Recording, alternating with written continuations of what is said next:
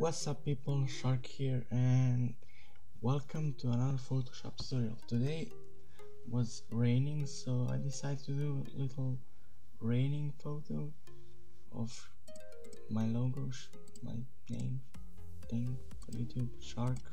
So I have this one, Shark. So we need this picture and this picture. I will leave the link in the description. So let's do this. Let's go, and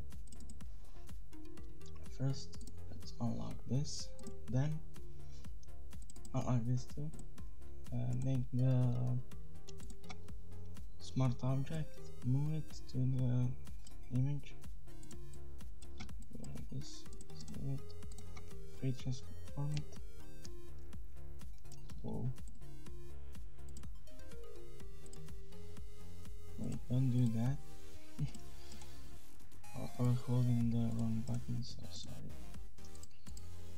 Transform. Go like this.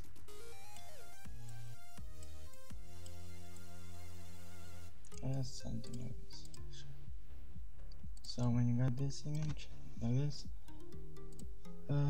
press on the image, go to the filter, blur, and Gaussian blur. Go radius 10 pixels and go. Then go to the and press overlay. Now type your text. I will type shark like this. Shark.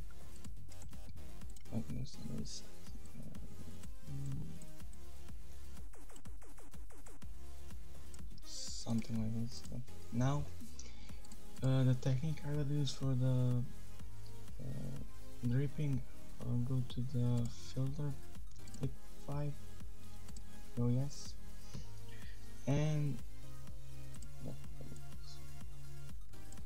sure. Yeah, I'll do something like this.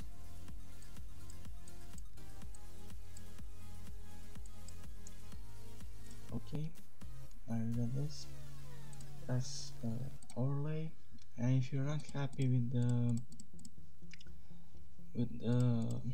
lighting and all of the text, you can always copy the layer, go layer mask, and if your foreground color is black, go to and just you can paint around and use. I'll do like this, just like, and then I'll turn opacity a little bit down so you don't get that. And that's all. Thanks for watching and see you.